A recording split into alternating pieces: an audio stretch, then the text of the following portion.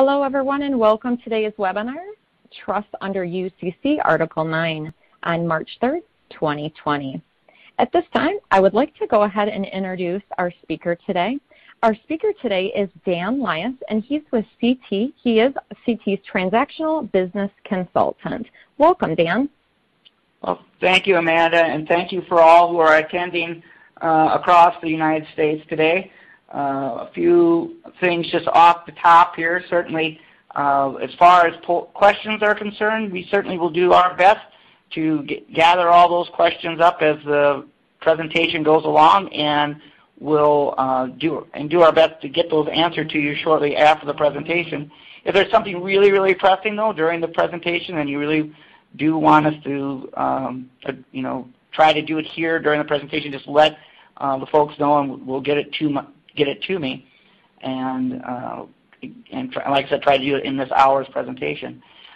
A few other things is first and foremost is that if you are in a state that's voting, for God's sakes, get out there and vote, regardless of party affiliation. I think it's a good thing to air our ideas through the ballot box. So if you haven't done it yet, please do. And also just a special note for those who may be in the Tennessee area, Nashville area, certainly our thoughts are with you. The news from Tennessee in terms of the tornado damage and unfortunately the 19 lives who have been lost so tragically. Our thoughts are for those of you in that area, and if anyone who has connections to that area. It's certainly a very tragic bit of news today.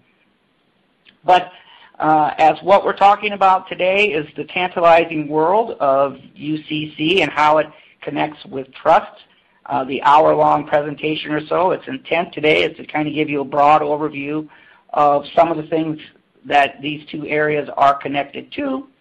And so as you can see from our agenda, trust basics, filing, searching, you can't get more basic than that when it comes to both UCC and due diligence, and trust for that matter.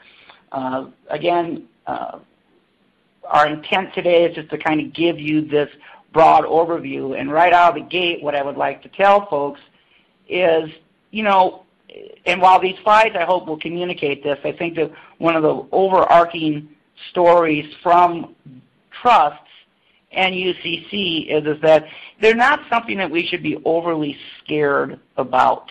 I hope that this presentation demonstrates a little bit of that. The rules have changed since 2013 in particular, and if we treat them much like we would do, say, a corporation, and follow those kinds of rules, I think that we'll find that filing UCCs as it pertains to trust is not nearly as daunting and as scary as it first looks at first blush. That doesn't mean that each state doesn't have some of their own nuances. I do not mean to discount that. Some states do have some particular nuances to their trust law. But again, I think if there is one thing that comes through when it comes to trusts and UCCs is that it's not something necessarily to be overly scared about. And I hope that that's communicated today. I would be remiss if I didn't do a quick shout out. I saw a couple of names on there that I know. You obviously didn't know I was going to say this, but the Wansley Beck down in Oklahoma. It's been a long time, my friend. I hope things are well. And also Joe Waller up at Meserly and Kramer in Minneapolis. Good to see your name on here as well. So shout out to you guys, and again, hope all is well. So what are we talking about when we're talking about trust? Well, like any presentation, we have to have a foundation, and that foundation starts with a definition of trust. You can find your definition pretty much anywhere, but this is the one that we picked for today's presentation. And it's the right enforceable solely in equity to the beneficial enjoyment, as you can see. And I won't read it all completely, but some of the highlights here. For a trust to be valid, it must involve specific property, reflect the settler's intent, and be created for a lawful purpose. I think, again, if you think about this, is that those three guiding principles are very simple. And because of the simplicity of that, you've also seen a proliferation of trusts being made and created here in the United States. Historically, trusts were kind of, if you look at them, were always left to families of privilege, if you want to call it that for a better term. the Carnegie Trust or the Vanderbilt Trust or something of that nature. And obviously I'm dating myself with those names, but certainly that's sort of when people think of trusts, that's what they think of. Well, that's no longer the case. As you can see from the foundation of trust can be created for anything. And because of that kind of flexibility that we see in trust, you really have seen a proliferation of trusts being formed by a wide range and wide swath of entities and individuals. And so the issue of trusts and how they relate to UCCs is growing, not shrinking. More questions come in on trusts every year from the year before. And so this is something that is, if you want to say there's a growth market in UCCs, trusts and UCCs is one of those growth markets. Right? So that's what a trust is, and that's how it can, and certainly, like I said, there's other definitions out there. Cast of characters. This doesn't change. This is pretty universal across all the states. There might be some nuances in some other definitions, but these are our folks that kind of work in the, that make the row the boat when it comes to trusts. You have the trustee, that's the party that has the legal control over the trust. The grantor, that's the person that is establishing or entity that's establishing the trust. The estate, which is the property of the trust. And the beneficiary, the person who's receiving the benefit from the trust. And so to use the most easy example would be if you have a family trust that's set up by the grandparents, administered by for their grandchildren, administered by one of their kids. The trustee would be one of the named kids, all right, of the grandparents. The grantor, the grandparents. The beneficiary is the grandkids themselves, and the estate is whatever the grandparents put into the trust. So that could be land, it could be money, it could be stock, it can be bonds. Again, as long as it has a legal purpose and all that jazz, that trust would be good to go. And again, like I said, it's fairly straightforward. So again, pretty straight. As we can say over and over again, the law around trusts or its formation and its structure is pretty simple. Now, what you do with them can be as complex as you want, and this presentation isn't going to be getting into all the kind of complexities and all the different types of trusts and the legality around all those trusts. That would be several different presentations talking about those. This is really more relegated, if you will, to how trusts relate to the UCC and how best to function with them. But as you can imagine, there is a ton of trusts when it comes to out there. And as you can see from this slide, as we already kind of somewhat described it here, you move the money into the pot, the trustee manages it, grows it, sends the money out to the beneficiaries, whoever they may be. So it is a very straightforward setup for a trust. The basic machinery of it doesn't really vary from state to state or jurisdiction to jurisdiction. And so, again, nothing to be overly scared about, if you want to use that word, or concerned about when you're talking about trust. They are a very simple document at its base. Now, like I said, what you do with it and all the other things that you add on to it, that's a different matter. So what are the duties of this trustee? As you can imagine, the trustee carries a significant amount of power because they are the ones charged with managing the overall health of the trust. And again, this set of duties are fairly standard across the country, but again, each state may have a different definition, and common law may have a different definition as well. But as we can see, I think the phrase that usually comes around trust is the first one, good faith. Every trustee is responsible to exercise their good faith when it comes to the assets of the trust. Pretty much that is also fairly universal. Competence, candor, honesty, loyalty. Sounds like we're talking about a Labrador Retriever, but the reality of it is that those are the qualities that a trust is supposed to demonstrate. They are loyal to the trust. They're looking out for the trust. They have to be honest and forthright with the beneficiaries of the trust. There's certain responsibilities in terms of annual reports that they have to fill out. All that is part of the duties of the trustee, and they are a fiduciary duty. It is a very high duty. This is just not your average, ordinary run-of-the-mill, reasonably prudent person duty. This is a fiduciary duty. It carries with it a lot of responsibilities and that you just don't have in a standard, straightforward relationship. So, but like I said, the biggest takeaway from this is good faith. You have to exercise your good faith, your prudence, if you will. Characteristics of the trust.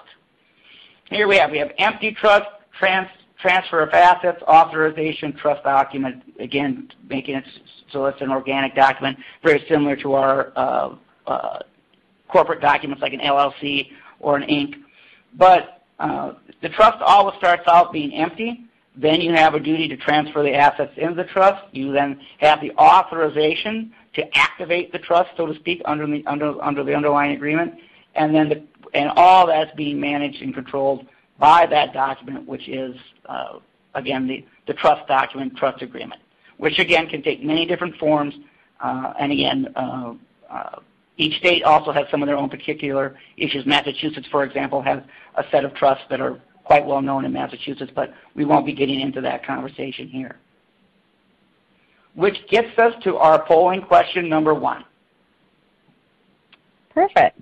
So polling question number 1, please remember to cast your vote so that you can get your CLE credit. Please do this on your screen that has pop-up. Please do not do it in the Q&A box. First polling question, the person or entity that manages or controls the trust is called the grantor, the beneficiary, the trustee, or the coordinator. Again, polling question 1, the person or entity that manages or controls the trust is called the grantor, the beneficiary, the trustee, or the coordinator. Please make sure that you do answer these questions within the pop-up that has appeared on your screen. We'll give you just a few moments, and then we'll go ahead and push out the polling results so Dan can speak to them. Again, the person or entity that manages or controls the trust is called the grantor, the beneficiary, the trustee, or the coordinator. Okay, it looks like we've got everyone's votes. We'll go ahead and push out the poll results.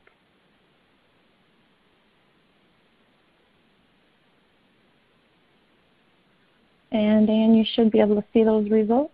Yep. We almost perfect score. Absolutely. Trustee is the individual who is the individual or entity who manages and controls the trust assets and things of that nature. So that you're absolutely right. That's a very good statistic. I mean, that's almost perfect. So I appreciate that, and shows that we're obviously that I'm not doing that bad of a job in terms of explaining that role and responsibility. So yes, it is the trustee. And, you know, the trustee can be any entity or individual. So that's why you see certainly trust banks historically having trust departments. Individuals can be trust. Almost anyone can be a trust, all right, out there. And so, and they certainly have proliferated along the same lines as the number of trusts that have grown in this country. So that's only question number 1. Now we're going to be turning our attention to filing UCCs as they pertain to trusts, right? As we can, you know, one of the questions that now where we combine UCC law with trusts, the $1 million question is, who is the debtor? And that's where we start getting into the code section pertaining to the UCC, and we have our handy-dandy definition of debtor here in 9102.28. Person having an interest other than a security interest or other lien, so you can see, a seller of accounts, chattel paper, intangibles or promissory notes or co-signee. So as you can imagine, the definition of debtor under UCC is incredibly broad. It was meant to be broad to encapsulate as much flexibility into the system as possible, because you don't want to start pigeonholing who could or could not be a debtor. That would limit the breadth and scope of revised Article 9. So the definition of debtor is quite broad. So when we have this question as it bumps up or rubs into the issue of a trust, the question is well, who is the debtor when you're filing it regarding UCC? And is the trust the debtor?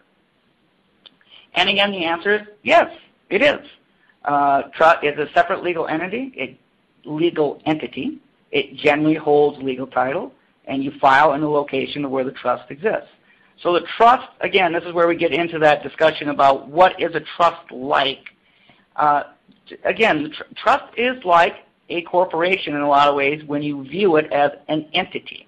It has its own rights, responsibilities, duties, and therefore your UCC must work with that definition so that you properly support yourself with your priority and your notice requirements and all that pertaining to revise Article 9. So again, with a debtor and trust, the trust can be, and in most cases is, the debtor under a UCC. It also can be a secured party. That certainly is true too. But certainly they can be a debtor under revised Article 9. There's no question about that. Trustee, can they be the debtor? Sure they can. All right. Now the question that you always have to ask and answer yourself when it comes to that is that in what capacity is the trustee acting? And that's a question that may in fact be almost its own presentation in and of itself. But a trustee, they have their responsibilities under the trust, and they also have their trustee responsibilities as someone outside of the trust. Now, if they are acting on behalf of the trust, do you need to file a UCC against the trustee if they truly are acting as a member of the trust? Well, the vast majority of case law and code sections would point to the fact that you don't have to do that. That again, the trust is its own separate entity. It has its own responsibilities. The trustee is acting on behalf of the trust. The trust is the true debtor, not the trustee. And so therefore you don't have to file a UCC against the trustee since they are acting on behalf of the trust. But this is where you do see a little bit of that fraying of and the uncertainty around trust law. And what you do see people do, and again, we can't, certainly the Secretary of State's offices are going to take this, you will see folks out there who will file against both the trust and the trustee as a somewhat of a belts and suspenders rule. Again, the state's going to take the filing. You're never going to say no to it. It's a piece of paper. They're going to charge you for it. You're certainly fine to do that. But normally in a scenario like that, when it comes to the question you always have to ask yourself right out of the gate, in what capacity is the trustee doing work? And if the trustee is truly doing something on behalf of the trust, then, again, the code is pretty straightforward. The trust is really who you file against. The trustee is not necessarily an active player. Now, if the trustee is doing something separate, distinct, in some other capacity, that's an entirely different ball of wax, that you may need to file something on that. But in the general sense, the answer is if they are acting on behalf of the trust for the trust's benefit, all the things that we've laid out in the earlier slides, you really only need to file the UCC against the trust and not the trustee. Okay. Who is a debtor? Trustee is a debtor and is not a registered organization. Now, again, we start getting into some of these separate rules. Trusts can be registered. No question about it. Every state in the union allows for a trust to be registered, just like you do a corporation or an LLC or anything of that nature. There's no state out there that says you can't register a trust, right? Now, do most trusts get registered? Absolutely not. The vast majority, not even close, trusts don't get registered. They don't go through that system like you see an LLC or an incorporation or something like that. There's a multitude of reasons of why that's done that way. The majority of that is connected to tax reasons and some other related legal reasons. Again, not getting into the specificity on this presentation, but the vast majority of trusts never get into the same driving lane, if you will, as a corporation or a LLC. But they can be.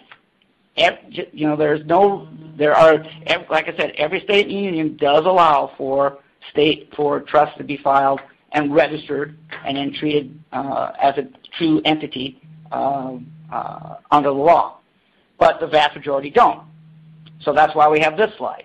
If the trustee is a debtor and it is not a registered organization, well, this is actually where the trustee is not a registered organization, such as like a bank, it's just an individual. They may still hold legal title, and you still file on the location of the trust. I apologize about that for the clarity there. I got on my soapbox and I lost track of what I was talking about. But here in this is a situation where the trust is just an individual, like you, me, or somebody else. You file in the location of the trust. No? Debtor name. All right. Again, we're going to follow the code here, and the code trumps, no pun intended, the code trumps anything that trust law has as it pertains to what you're filing on the UCC. Again, we have 9503. Financing statements officially provides the name of the debtor. It's a collateral, as you can see. Here we go, under A and B. Is the organic record of the trust specifies the name of the trust, name specified, or the organic record of the trust does not specify the name of the trust and the name of the settlor or testator, and so forth. What are we saying here is actually really, really straightforward, as I've already somewhat indicated. If it is a registered trust, you use the name that they registered it under, right? If it's not a registered trust, let's just say they didn't take that extra step, but the trust is still named. It is the Dan Lias Living Trust, right? Even though it's not registered, but it is named, that's the name of the debtor on the trust, or for the UCC. That's the name you use on your UCC 1. Only in scenarios where the trust is not named, and for lack of a better term, it just says the trust. That's it. In those rare exceptions, then you use the name of the settlor or the testator of the trust. So going back to our example, if the grandparents create a trust and they don't name it, it's just the trust, then on the UCC filing, you would name the grandparents as the debtor. But if they had named the trust, the Dan Lias Family Trust or something along those lines, then that trust name is the name that you use. Right?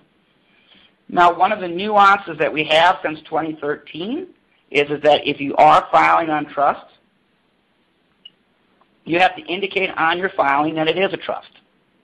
Right? The other thing that you want to make sure of, too, is that if there is a series of trusts, say using that same grandparent example, say they set up a bunch of trusts that are separate for each of their grandchildren, you have to make sure that you are identifying what particular trust that you're dealing with. So they have 6 grandchildren. You have to make sure that on your UCC that you are indicating with specificity which of those 6 that you're dealing with. That is a wrinkle under the code as it pertains to trust. That's something that you don't see spelled out anywhere else when it comes to corporations or LLCs. But as you can imagine, it's pretty straightforward. Again, you have to indicate that it's a trust, and if they do have a series of trusts, you have to make sure that you say that on your filing about which particular trust that you're dealing with. And again, that's been a change in the law since 2013. All right. Next slide is trust as a registered organization, exact name, organic documents. Again, if the trust is not a registered organization, you always look for the organic documents. This is somewhat repetitive of the prior slide. But again, it's one of those things that we just want to try to drive home with everyone who's attending. Don't be scared of trust. If you have the trust documents in front of you and they're named, that's the name you use. Don't be afraid of it. Just follow the rules and you will be fine when it comes to that. And I will say that statistically speaking, the number of trusts that are not named constantly is going down, down, down every year. As trusts have become more sophisticated, as trusts have become more numerous, as trusts have become a vehicle that almost everyone now uses in some way, shape, or form, very seldom do you run across trusts that are just nameless. So hopefully for all of us here in attendance, we won't come across too many trusts that have that issue. But if you do, the code does spell out how best to handle that. Debtor address, which name to use, or which address to use. There is no special rules under the code that says what address to use. This is probably one of those questions that we get a ton of. What do we use the trustee's address? Do we do this? Do we do that? What address do we use? Understand that because the code does not give us any guidance on that, it is, as you can imagine, then somewhat pretty open to interpretation. What you do see people do is they do use the trustee's address if they can, if they feel comfortable with that, or if they know where the assets of the trust, whatever was put into the trust to be managed, if they know that address, they can use that address. Again, it is very flexible. You can do care of addresses as well. The code permits that. So the address is not something that you really should get overly hung up on. Under the code, address is not something that is deemed one of the serious misleading requirements of a UCC filing. You certainly want to put an address up there that adequately reflects what you're talking about. But as we can see here, because the code is somewhat silent, or not somewhat, the code is silent on this, you can have some flexibility when it comes to doing that. So again, what we see a lot of folks doing, again, like I said, using the trustee's address or the address of the asset of the trust. And like I said, as we were saying before, as an indication of collateral, it's right there straight on the UCC1 form. It's under Section 5.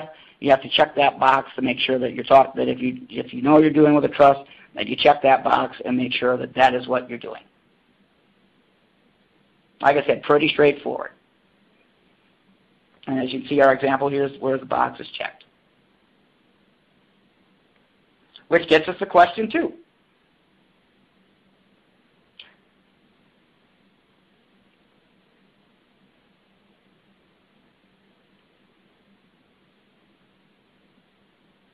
Sorry about that. And polling question 2. Can a trust be registered with the state? Let's go ahead and push this out to the attendees. Yes, only in limited expectations, never, or it depends on the jurisdiction. Again, CLE polling question 2. Can a trust be registered with the state? Yes, only in a limited expectation, never, or it depends on the jurisdiction. We'll go ahead and let that sit there just for a few minutes so that you can go ahead and cast your vote. While that is setting up there, we have had a few people ask for today's presentation.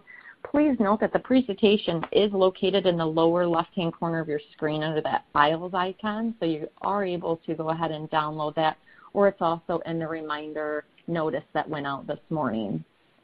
So again, polling question number 2, can a trust be registered with the state, with that state? Yes, only in limited expectation, never, or it depends on the jurisdiction.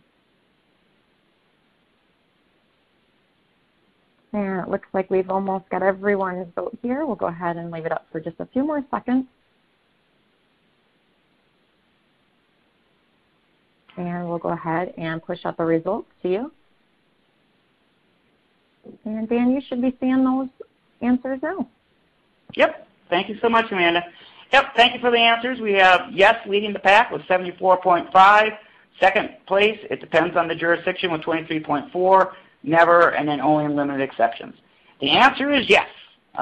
Number 1 is every state in the union does allow you, even our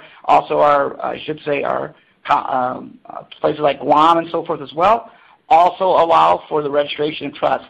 Now, the vast majority of trusts don't get registered; they don't take that step. But each state does permit you to register your trust or some type of trust in one way, shape, or another. So, thank you so much for listening, and again, that is a great statistic. So let's moving on. Now we have our trust filing scenarios. Okay. Again, now I will preface this next set of slides by saying there is going to be certainly some repetition when it comes to the upcoming slides, and I do apologize for that. There's approximately 16 or 17 variations of UCC trust filings under the code. And some of these slides, as you get into it, you're probably going to be like, well, didn't we already cover that?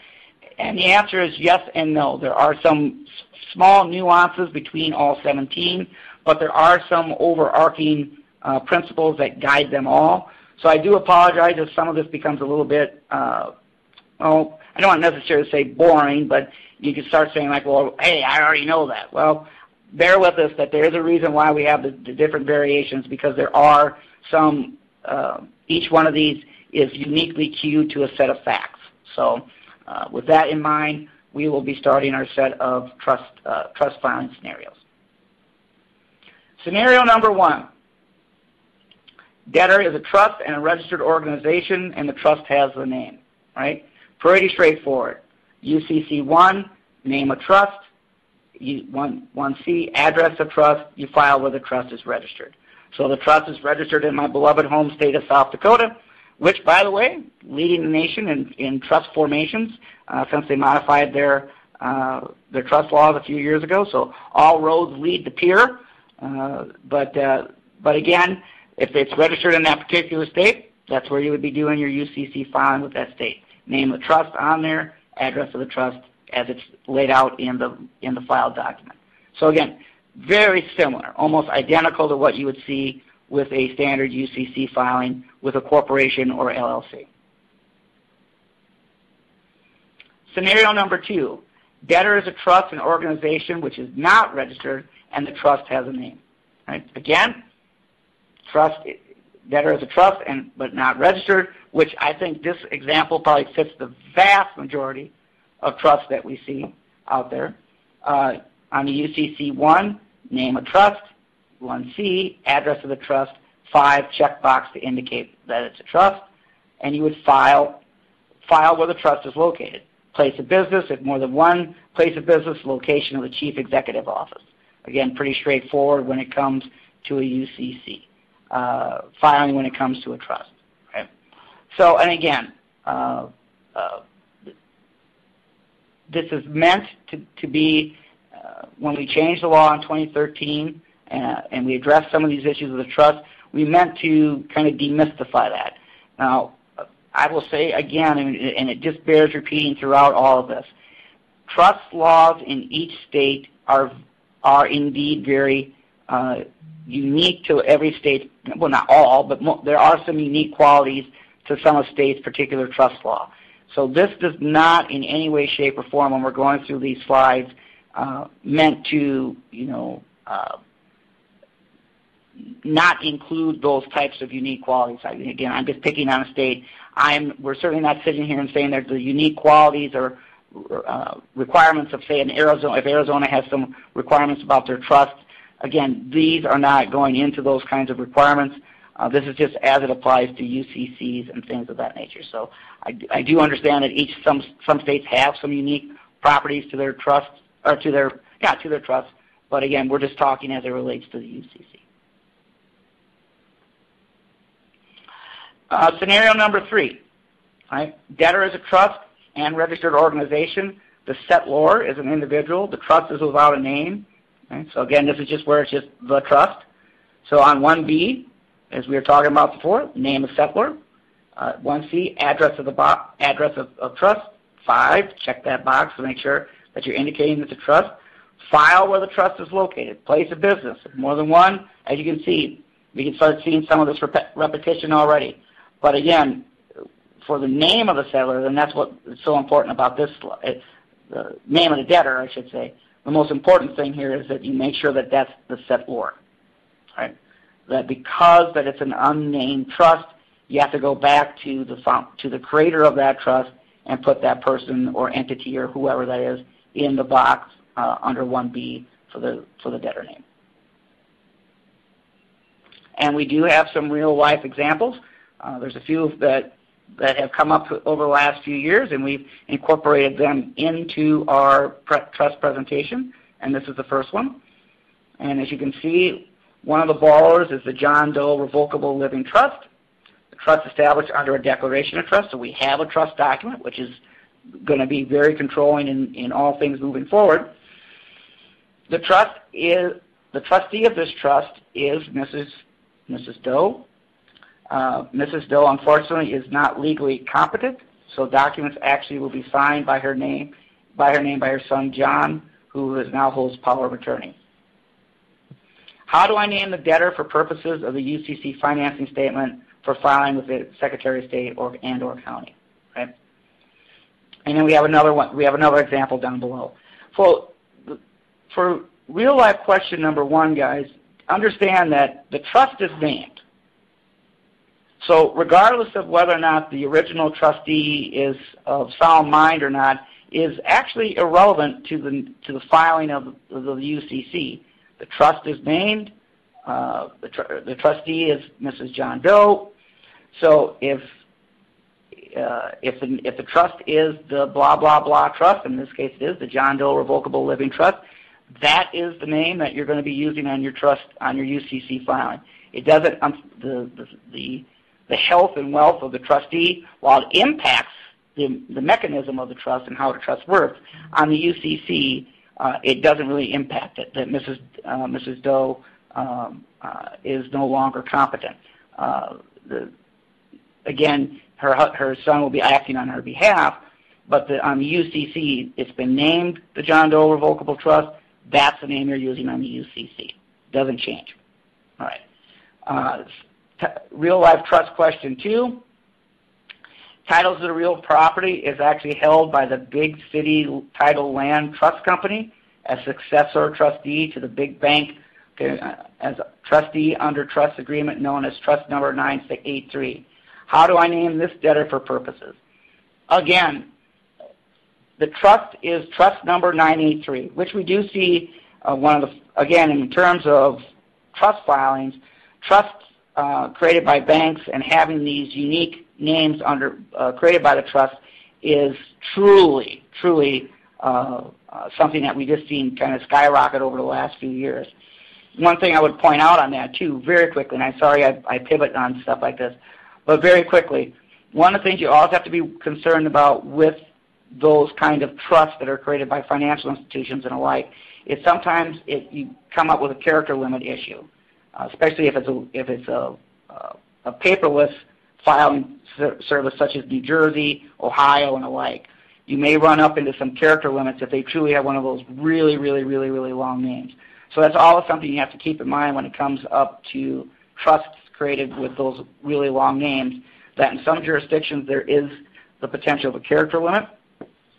And so always keep that in mind when you're dealing, especially like I said, in states where it's paperless. It does impact. For a while, I know that in particular, New Jersey was having an issue on that when they rolled out their electronic filing. But the important thing here, guys, and I apologize for that pivot. It's not every day I get out of out of my nerd quarters and I get to talk to people, so I apologize.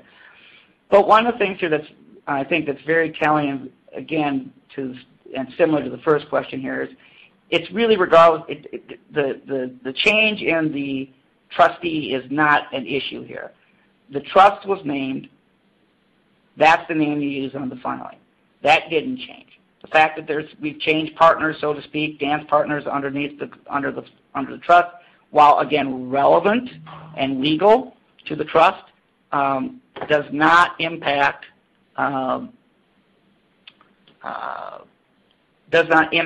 UCC filing. The trust is named. That's the name that you're using. So again, and these are things that we've actually seen come up and be asked by our firms, primarily here in Chicago and across the U.S. So now we're going to scenario number 4. But here we have debtor is a trust, an organization is not registered. The settlor is an individual. The trust is without a name.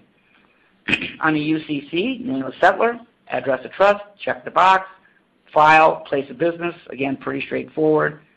You're going to see some of this that just keeps running, seeing a lot of similarity that's coming through. Scenario number 5. Debtor is a trustee. So now we've changed gears. Here we have the trustee is the debtor. The trustee is an individual. The trust has a name. UCC 1, name of trust, address of trustee, check the box to indicate trustee. File where the trustee is located, trustee's principal residence. Okay. So this does not happen that frequently. This example doesn't happen that often at all, but when it does, here, this is the steps that you would take to do so. Now, again, one of the things that we do see a lot of, and I don't think we have a slide on this in this presentation, but I do want to point it out quite a bit in terms of things that we do see happen a lot, and these scenarios all fall into that category, is the following. You do set up the trust, or someone sets up the trust, and it's the Beverly Odom Trust, Family Trust. right? And Dan Lyas is the trustee. Well, what you do see a lot of, unfortunately, is someone will put on the UCC one, the Beverly Odom Trust, Dan Lyas as trustee. Right. Now, that is not the name of the trust. The trust is the Beverly Odom Trust. Right. But unfortunately, a lot of people do add that tag on, thinking that it's important. And the best way I can describe this is like when you see people who will do a corporation, Bev Odom Inc., formerly known as, Bev's Roofing, or Bev's Landscaping. All right. And when you do that, just like in a corporation, you go like, oh my God, you can't do that. I mean, that's not the name of the debtor. I mean, you're going to find that seriously misleading. That's going to lead to a filing that gets kicked out. You're absolutely right. Same is true with trusts, guys. You can't add that Dan Lyas as trustee onto that filing and think that that's the name of the trust, because it's not. And you do see that happen very, very, very frequently, unfortunately. The other thing that kind of comes up in and around that issue is the following comment. Well, I'll just list the trustee somewhere else on the document. Again, you can do that. There's no law that says you can't do that. I would caution, however, this, that we have also seen from our experience from reviewing these UCCs, that while the intent of the filer was pretty clear that the trust was named this and the benefit and the trustee was separated, that there's no control over what people will do later on with these trust filings, and that there is a temptation to, at some point down the road, lift that name of that trustee back up into that original name. So one of the things which we have seen countless times, and we've actually had this question with a few paralegals in particular down in Kansas City a few years ago, where that happened on two separate instances within the same week. They've discovered that the trust was named this, and then someone lifted the trustee's name into the filing. Can't do that. You are going to find yourself, like I said, very similar to a corporation where you've included a DBA or formerly known as on your filing. You're going to find yourself in a situation where your filing is not, won't stand the scrutiny of the UCC code. So always be cognizant of that when it comes to your UCC filing. Which gets us to real life question 2. The debtor has a trust with 2 co-trustees. On filing, debtor's mailing address is both co-trustees' mailing addresses as they appear. The address of one co-trustee is in Indiana, but the other co-trustee is in Colorado. So for the questions is, does a trust have an address as any entity would have, and where would you file? All right. Now this is one of those things where, they say do as I say, don't do as I do type of thing when you're talking with your kids or pets or what have you. But again, we know that under the code, the trust address is somewhat vague, doesn't really control, and so but because of that vagueness, it does lead to a level of uncertainty. What you do see certain folks do in scenarios such as this is that they will file under a UCC in both jurisdictions. Now again, that gets back to the creation of the trust document. If the trust document was created in, say, the state of Indiana, and therefore you have a choice of law questions and all those things, one would always argue or articulate that that is the home jurisdiction. But because we live in this land where we'd rather just have that belt and suspenders, in a scenario such as this, you do see a number of people filing in both jurisdictions just to cover their bases. And again, it's fine. Both states are going to take those filings. But again, in some cases, really the nuts and bolts of it are going to be in that trust document. Where was it created? All those types of factors, which we don't have in this fact scenario. Okay.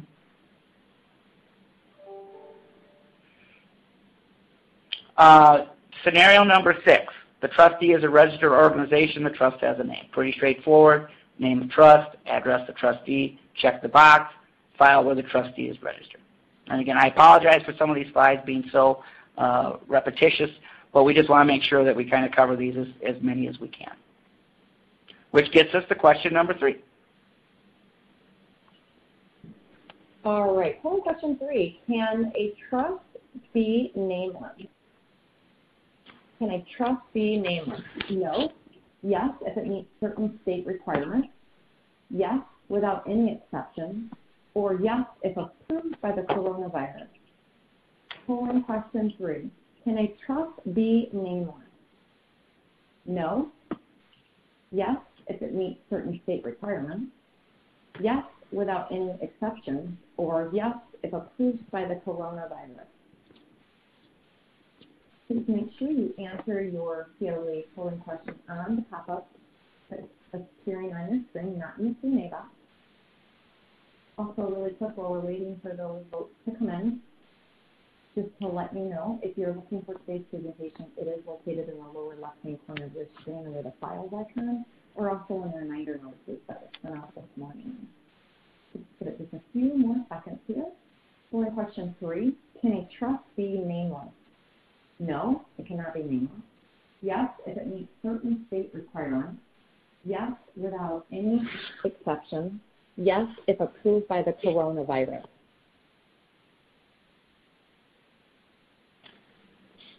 All right, we're going to go ahead and close out the poll here and push the results over to Dan.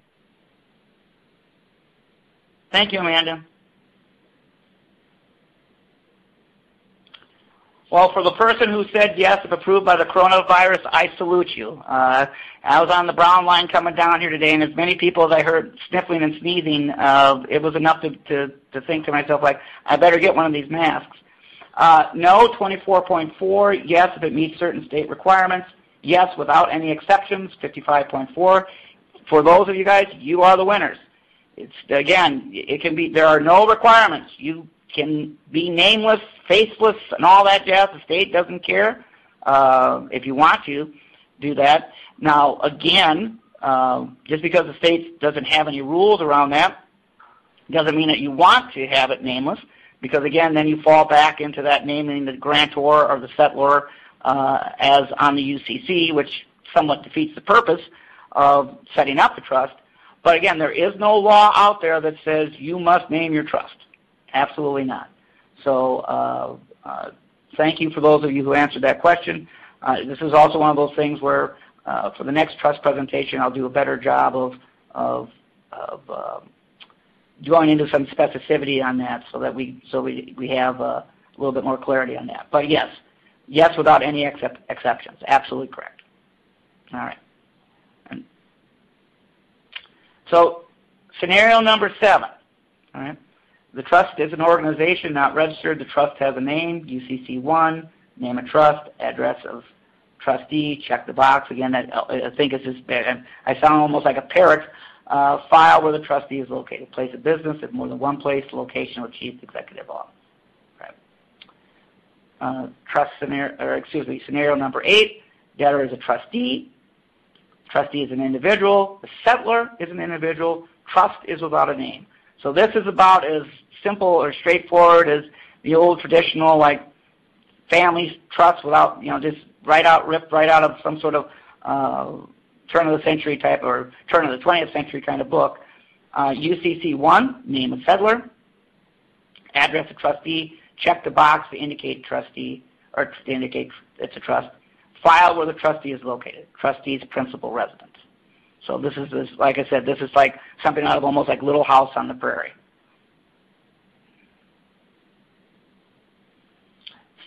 Scenario number 9, debtor is a trustee. Trustee is an individual. The settlor is an organization. Trust is without a name. Again, straightforward, name a settlor, address a trustee, check the box, file where the trustee is located. Trustee's principal residence. And again, I guess it bears mentioning at this point, though it's probably self-explanatory, but it does bear mentioning, much like corporations and anything with a UCC, even though we did have that one example with Indiana and Colorado, you only do have to file one UCC. I mean, the rules are pretty straightforward as it applies to trusts, as it applies to corporations. This isn't the day where you had to blanket the country or paper the country with a bunch of trust filings. Again, for a UCC purpose and for trust purposes, one UCC filing for the trust is sufficient. You don't have to, like I said, go out and get too crazy with your UCC filings. Trust scenario number 10, debtor is a trustee. The trustee is a registered organization. Settlor is an organization. Trust is without a name. So again, this is the nameless trust. Name a settlor, address a trustee, check the box, file with a trustee is registered. So, yeah. And as we go to scenario number 11, the trustee is a registered organization. Settlor is an organization. Trust is without a name. Now we're getting into some very, very unique set of circumstances. But again, name a settlor, address a trustee, check the box, file with a trustee is registered.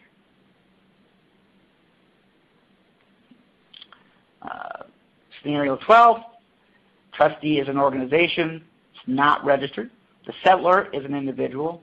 The trust is without a name. So now this is, again, we're back into a very vague gray area. And again, we don't see that as frequently as we once did.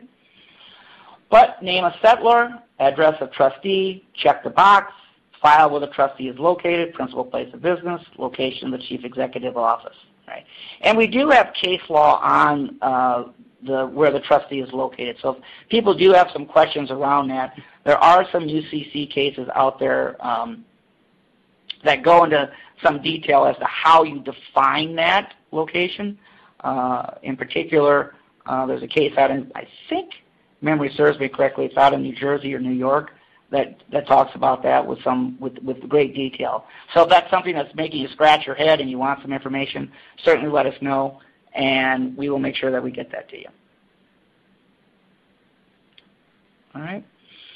Scenario 13. Trust is an organization which is not registered. Settlor is an organization. The trust is without a name. Again, we can see this pretty straightforward. Name a settlor, address a trustee, check the box to indicate trustee. So again, these are sounding, I know, very repetitious, and I apologize for that. But again, there are some nuances in each one of these that you want to keep abreast of. Which gets us, fortunately for some, is we have a trust example here that hopefully will break up some of the monotony. Delaware Statutory Trust has a related fund series. The funds are not statutory entities. However, they hold assets. The fund's assets are the collateral for a loan. In reviewing the file, you discover some UCCs that show the debtor is named the statutory trust name acting on behalf of the account. And again, there exists some documents between the bank firm to show this language. What is the proper name to use? What about the related fund series? Good question. It really is. And again, it kind of gets back to what I had originally, which I brought up a few slides ago, is that what is the name of the trust? And if the trust is XYZ Trust, right, then that's the name that you use on the filing. The series that's underneath of it, the related fund series, has nothing to do with the trust name. And in fact, this is one of the examples that came out of Kansas City. But someone lifted that fund series up into the trust name. You can't do that. You really just can't do that. You're asking yourself for a world of hurt when it comes to your UCC filing, because that is not the name of the trust. Even though they're related, even though they're linked, even though that there's a lot of financial obligations that flow in between these two different entities, that is separate and distinct from the UCC. And again, that's why we always want to drive that point home. When it comes to this, when it comes to these matters, we have to make sure that there's the UCC law that you're following, and then there's trust law and the obligations under the agreement, but that's an entirely different creature. So, moving on. Oh. Hyper some thoughts. We already have running out a little bit out of time, so I'll just jump to that. Searching. And we'll run through this fairly quickly, guys.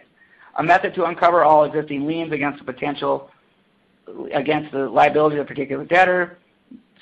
Searches that can be included. As you can see, all these can all be searched for an individual as well as a trust. Okay. Again, same here. You know, we're pretty straightforward with all this jazz. Debtor names, state where the debtor is located. More than one way to search. What we do see people do, like just like they do with their corporate names. You can search broad for your trusts. So again, if we're using the Beverly Odom Living Trust, you want to search the exact name of the trust, you certainly can.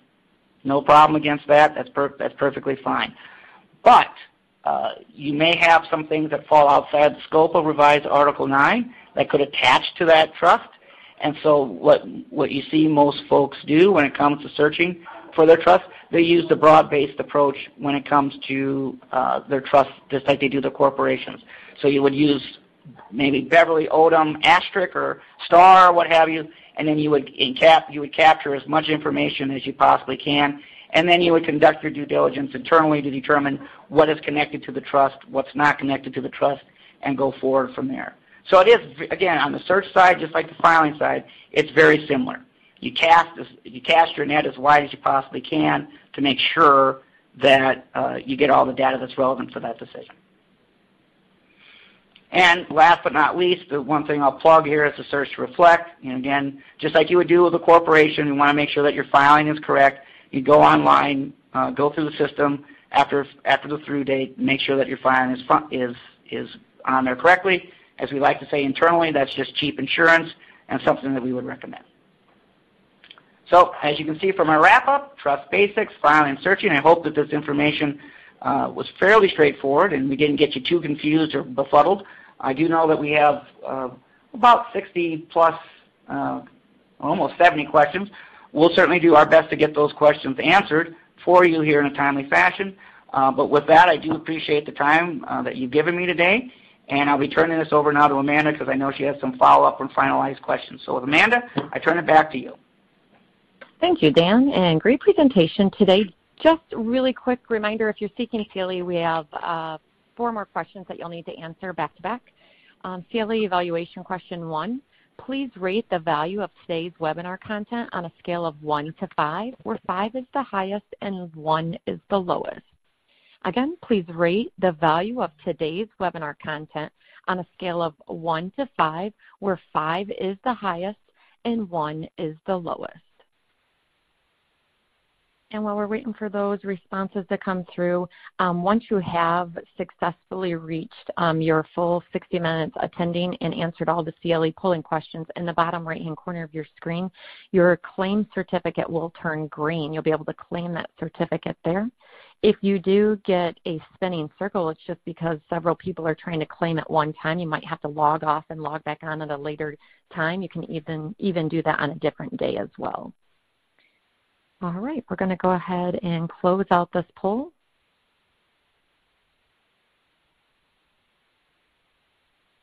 And then CLE evaluation question number 2, please rate today's presenter on a scale of 1 to 5, where 5 is the highest and 1 is the lowest. Please rate today's presenter on the scale of 1 to 5, where 5 is the highest and 1 is the lowest. And for those of you that are looking for today's presentation, that handout can also be located in the files icon, which is located in the lower left-hand corner of your screen, or also as a reminder notice that was sent out this morning. CLE evaluation question 2, please rate today's presenter on a scale of 1 to 5, where 5 is the highest and 1 is the lowest.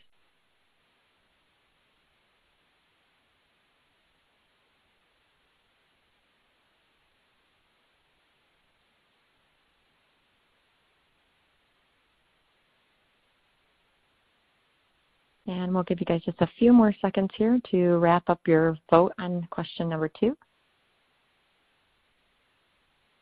All right, we're going to close the poll and move on to question 3. And the next question is, please rate today's written materials on a scale of 1 to 5, where 5 is the highest and 1 is the lowest. Please rate today's written material on a scale of 1 to 5, where 5 is the highest and 1 is the lowest.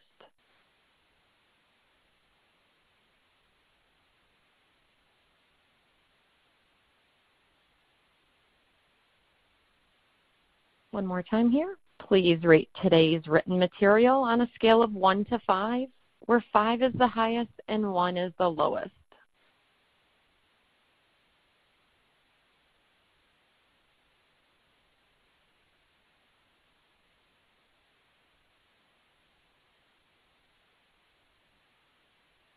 And as we wait for those responses to come in real quickly, just a reminder, like Dan said, we did have several questions that came in today.